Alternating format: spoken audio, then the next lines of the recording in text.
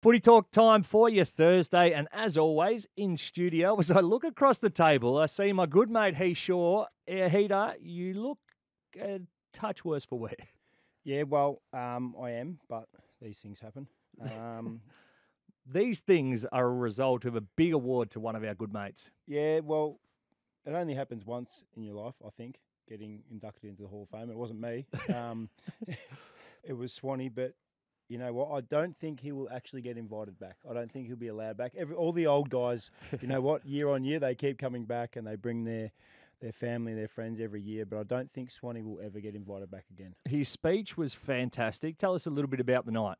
It was one of the more boring nights you'll ever see on the calendar. Very similar to the Brownlow. It's like, except the Brownlow, you know, or you don't know who's going to win.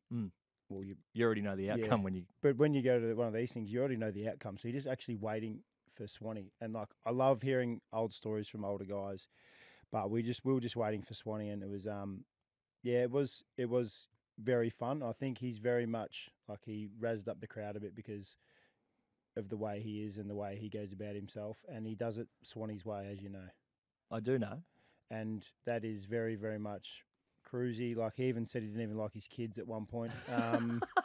And he wasn't going to thank them because they wouldn't remember it. So the way Swanee is, I was actually sitting next to his old man and his mum, and it's funny, they were genuine. They didn't actually think that at any point that he was going to thank them. And it wouldn't have even worried them one bit that he didn't. But he's lucky that he actually did thank Taylor at the end, yes.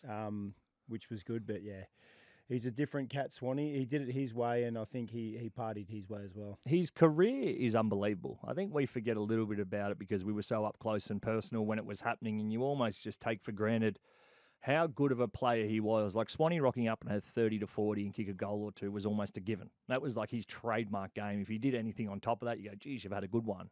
Yeah, it is weird because you talk about like the big and the best players going around and their numbers, and Swanee's numbers are pretty much like a Gary Ablett Jr. Yeah, yep. Swanee's are better than most of them. He's the Anzac Day medals, premiership. He says he should have won 3 Brownlows, only won 1. And then he's best and fairest. Like, it's not about individual awards, but if you're talking about individual awards, Swanee's done it all. Yes. And some. So coming from a guy who was in his under 18 year who actually got dropped because from the Calder Cannons, is that where he was? Yeah. For misdemeanors. Like, he started early. He got dropped from the Calder Cannons and then had 3 of the best games he's ever had in the final series, won a premiership, and that's pretty much how he got drafted. It's a pretty good effort to play the amount of games he did, and now be in the Hall of Fame with, like, you can't even put Dane Swan with like Jason Dunstall, Tony Lockett, but he's actually in there with those guys. It's a weird thing. He famously got drafted, didn't answer the phone, went to schoolies, said, I've got schoolies booked, I'll come back to pre-season on Tuesday.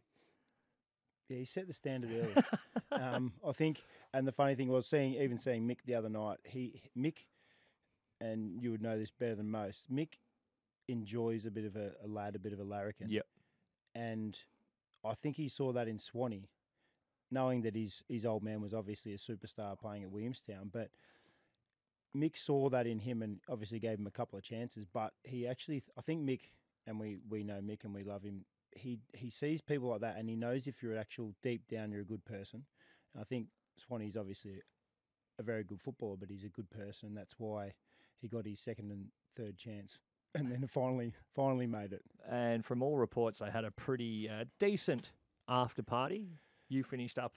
Yeah, I was well and truly on Thursday morning. I was a lot earlier than those boys. But yeah, and Swanee said it during his speech. He goes, the best thing about getting inducted into the Hall of Fame, he gets like mates from school, mates from when he was growing up, family, and then mates from now. They bring them all together and he gets to have a good party. And I think the babysitter was staying for a couple of days. So Swanee had a couple of days up he had a couple of days up his sleeve with the missus and so all bets are off, and good on him for doing it. The other one that is slightly closer to us here is Jason Dunstall as well. Unbelievable career. It speaks for itself. I was having a chat on Wednesday morning with Marty Sheargold about, I reckon he's someone that could, if he got fit enough, transition into the modern game. Imagine the power that he would possess And not just as a full forward. Well, Like he's a that forward size, mid. isn't he? He's that size. He's not like he's not tall. He's Like, not massive. I think he's overly tall. 188. Yeah, he's not overly tall, and if he got fit, he probably could be that hybrid. And it's hard to man up on. So He's so powerful. yeah, he's a solid unit too. But kicking that many goals, like looking back now, it's actually ridiculous how many goals they kicked. Kicked 140 something in a season. What did he kick? 15 goals, 9 or something, one game? It's like his Supercoach points would have been through the roof. He's walked off with 24 possessions, all of them scores. And he's a forward. Like, you have to rely on other people to kick you the ball. So it's actually wild back in the day, the amount of goals they kicked and how they did. And I reckon you're right. He's Plugger. I reckon he might struggle with people dropping back in the hole and sort of manning up and like the defenders Plugger these days. apparently unbelievably skillful though, like field kicking left and or right, Yeah, well, which was an anomaly back in that day. definitely. When sort of your opposite leg was But used for balance. I see Dunster was like you're right, that hybrid. He's hard to actually man up on. Like if you're a defender, you need to be quick, strong, and not overly. If you were looking for a comparison, are we thinking like a J.H. Stringer? I reckon he's more power. more of a forward. Yeah. So he's more of a stay-at-home forward. So he's because Jagish would go in the midfield. I wouldn't think Dunster would go in the midfield. But yeah, it's like 50, 60, 70 goals a year for him would be. And like he didn't standard miss. That now. was the. Yeah. Although you said 15-9 or whatever, but Yeah, He missed you a have few. shots. He's probably from everywhere, and it's probably muddy and stuff now. Wouldn't be muddy. wouldn't be muddy now. That's for sure. Before we get into full preview mode after the break, which we'll be looking forward to tomorrow night's clash between the Cats and Carlton, and then we'll also look at the big derby between the Swans and the GWS Giants. Last week you brought a segment to the table with a recommendation. Yep. This week I have provided one for the listeners. Yep. What have we got? Clarkson's Farm. It is Jeremy Clarkson, famous I from... thought you were talking about Alistair. No. I thought you were going to Alistair. I'm like, what's his farm look like? Jeremy Clarkson from Yeah, Top Gear. Top Gear has obviously that show got resold. So now he's made a documentary about all this land he's bought, and he just takes up farming. And the cameras follow him around as he does his best to do farming. So he's just like coattailing on the And back he of his just, old like, show. went- And he's what? Just doing his normal day stuff. And Went he's to getting go paid for it. went to go and buy a tractor. Came out with a Lamborghini tractor, like just all this sort of stuff. Oh, It's so he's full piss take. well, yeah, but also trying to Farm. farm. Yeah. Anyway, you can find that Google online. I'm not sure what service it is, but it's worth watching. Coming up after the break, we are, of course, a Footy Talk podcast, also with recommendations now into pop culture and the like. We will be discussing the big games coming up this weekend. This is the Footy Talk podcast. Welcome back to the Footy Talk podcast. This is your place for the latest news, interviews, and analysis from the world of AFL. And there is a big game going down tomorrow night at the MCG. It is Geelong taking on Carlton. Big game. Carlton currently sitting second on the ladder, equal with Collingwood. And then the Cats precariously slotted in sixth, a game off, second and third. If they lose this, they're right back in the muck. Yeah, it is. It's an interesting game. And it's a tipster's nightmare. This whole 'Cause round. what team is going to rock up from Geelong? Both fresh off the bye. So I think Geelong get danger back. Yeah, I just... Is he the missing piece? Maybe. Because they just haven't been consistent enough the last sort of 4, 5, 6 weeks. Hang on. Did you pose a question and answer it yourself? Yeah. Well, I was. Is Jeremy Cameron going to start? Probably. No, but you actually... I didn't know he was playing. So, like, you posed the question. I'm like, could he be, like... Could he be the missing link? Could he be the one that, like, sort of rejuvenates them? And you know what? Marathon, not a sprint, the whole season. Are Geelong just tiptoeing through the mid-season and then they'll They've peak done towards this the second before. half? Yeah, They that's have what I done don't this know. before, and then they get on that back half run. I think they end up getting 15 or 16 games straight the year that they won it. Because they've got everything bar, like even the last month, bar a Dangerfield in the midfield that is one of the best teams going around. And a lot of Forward. players will say, a lot of people, I should say, would say one player doesn't make a difference. It does. Well, if he's a pretty good player. But you take one of your better midfielders out of any side, it becomes bare pretty quickly. Yeah. Oh, definitely. So it's an interesting game, and I think Carlton. I'm not sure. I'm not sold completely on them. 3-13 against Geelong, going all the way back to 2010. Probably a bit of a false economy though, because Carlton were crap throughout that year, and those years in Geelong were very good. And they're finding their way as well. Yeah, it's going to be a cracking game. And like you said, whoever loses goes back in the muck a little bit, which is dangerous because if you go on a little bit of a reverse run with losses in a row, then you're a chance to slide out of the 8 because everyone's piling. The Hawks. We just made Will Day the player that he is and the team that they are. We got him in and said, Will, look, it's very simple. Off air, we'll explain how to play and how to get your team wins. He's listened, and now he wants to be captain. Yeah, they're 5-1 or something. Yeah. Since we've spoken to him, we can't take all the credit, but we probably should. I think he's my second favourite player in the competition, apart from Sam Taylor. Yes.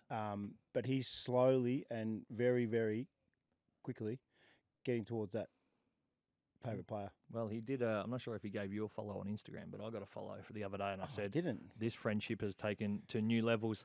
The Cats and the Blues did play in round 7. It was a 13-point win to Geelong on that night. Since that game, the Blues have gone 4-2. The Cats have gone 1-5. So they are horrifically out of form. The bye probably came at a good time. Yeah, and that's the thing. Like, we've spoken about this. Geelong have like a plan for the whole year. Like, in the background, they're like, we're resting Hawkins this game no matter what. Jeremy Cameron gets suspended or gets injured and he's out, and Hawkins is getting rested that week no matter what. Like, there's we're locked that in. So, this could be a plan for them, and the way they go about things is good. And you know what? They can get on a run. They finish top 2 and then end up being second favourite for the premiership apart from Swans. Very good point. Of the Swans, great segue. I appreciate you doing that. Saturday Twilight Footy is up at ENGIE Stadium, the home of the GWS Giants, as they take on the rampaging City Swans, Heath. This is going to be a good game. If you're a Giants fan, which you are you nervous? Do you think the Swans will get a hold of them? I am nervous about this game. I have spoken to a few of the Giants boys, and I have said that it's not very often that the Swans get the Giants twice in a year, like home and away. And I made a point of it saying that it's not on. Right. So line in the sand. I'd be very surprised if there isn't like a bit of fire in this game, because on form, Swans win, and they win pretty comfortably. But there's a big but, and it's a bit of like, let's line in the sand stuff. Let's have a real crack here because it's time. And you know what I like about Adam Kingsley? I think he would recognise that, and he would see that. And he's a guy that, because I look at all the coaches over the whole of the AFL, and there's a couple of ones that I think would be able to motivate me. And he looks like he could get that top lip quivering as he sort of stares you down and gives you a little bit of Yeah. This is it. Yeah. I'll bite your head off. And I reckon, he might say that to a few of them. If that is the way they go about it, it reeks of Toby Green having a big game. And he needs to. Toby's like, you know what? He just hasn't been Toby-like. But I still think at times when you're slightly out of form or people are questioning your form, you try too hard. Yep. Which is tough also when you're being the skipper as well. So you want to be selfless, but at times you have to and probably should be a touch more selfish with what you're doing on the field. I think he's trying too hard. Okay. Just go back and play. Are you going to ring him and tell him that? Just send him the link. Just send him a text. Just send him the link on this one. Joel Amartey is now posing as a big threat, which is words I probably didn't think I'd ever say. Kicked 9 goals. Again, words I never thought I would say. But he has stepped up. We all know the absence of Buddy Franklin, the hole that was left. The hole is filled, Heath. He is the plug. He's got Sally's all clear all around the outside. There is no leaks. 9 goals. Yeah. 9 goals is ridiculous. It's not easy. No. He's You can luck into 4 or 5. You can't luck into 9. You can luck into 4 or 5, you reckon? Well, I lucked into 4 a couple of times. Zach Williams kicked 4 the other week. A good fan of the show. It's true, but it is like and confidence is key. And we spoke about the Hawks and confidence. Yep. Young kids with confidence. North Melbourne on the weekend. Dangerous. And he's confident now. So it's like now it goes from being a guy that's kicking, like you said, 1 or 2 accidentally, to he's kicked a bag of 5 or something earlier in the year, and it's like that confidence. Now you kick 9, and you're like, whatever. This is easy. Does the blanket go to him? Referencing Sam Taylor, if you just didn't quite follow along. Yeah. No, I knew who it as was. you looked into I just don't. deep out of podcast space. I just don't. I think so. Yeah, you have to. You go the guy in form. Yep. Put him to sleep. That's easy done. There's 9 goals you don't have to worry about. So a tip for both of those games. Oh, geez, that's a tough one. I'm going to go with Sydney just purely on form, but I think it is a big danger. Yeah, I'm on form Sydney, but heart says GWS, so go GWS. And then I'm going to go opposite to what you just circled. I'm going to go Geelong. Well, I'm going to. I think they're going to find. They're going to find the. I think that, yeah. Again, the Blues got on the run back half of the season last year. It's going to be hard to do again. The Cats, I feel like you are just going to be primed and ready. I reckon Friday night footy's going to be a cracker. But they could. Just remember, a couple of weeks ago, Geelong v Sydney. 6 goals to 1 first quarter. Yep. And then with half the side out. Then they just went to sleep. So and got beat by 6 goals. I know, but that's what I mean. So the form is not that bad. No, and the season is as even as ever. Hey, if you're listening on Spotify, hit the bell so you can get notified when we drop a new episode, and check us out and get interactive on Instagram at @footytalk_pod. Hey, thank you so much. I'll look forward to seeing you tonight for my birthday eve celebrations. Birthday eve? We're doing birthday eves now. We're doing birthday eves, birthday Boxing Days, and also... And then birthday. And then birthday, Boxing Days post, and then the recovery, plus birthday, like New Year's Eve. It's like a wedding. We won't worry too much about that. Thanks very much for joining us on Footy Talk. Have yourselves a wonderful weekend. See you back next Thursday.